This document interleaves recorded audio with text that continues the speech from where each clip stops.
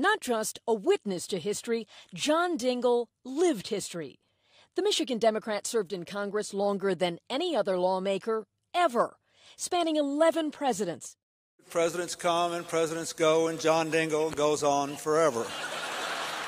Instrumental in the passage of the Civil Rights Act and Medicare, he spent decades fighting for health care reform. The entirety of the American people want this change, and we are going to give it to them.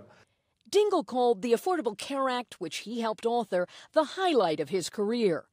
Known as a champion for social issues from clean air to workers' rights, Dingell was also powerful as the congressman for Motor City, an imposing figure standing at 6'3". Big John was sometimes considered a bully.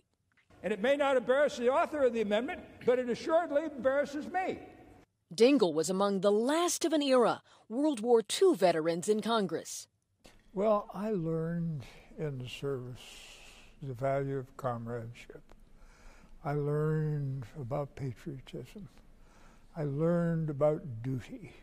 In 1955, Dingell was elected to the House, following his late father, who had served since 1933. After a record 29 terms, Dingell announced his retirement in 2014. Wife Debbie Dingell won the seat.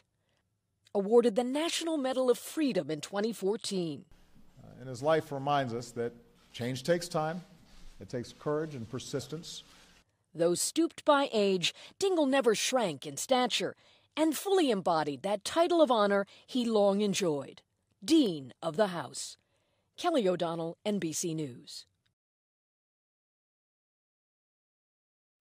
Hey, NBC News viewers, thanks for checking out our YouTube channel. Subscribe by clicking on that button down here and click on any of the videos over here to watch the latest interviews, show highlights, and digital exclusives. Thanks for watching.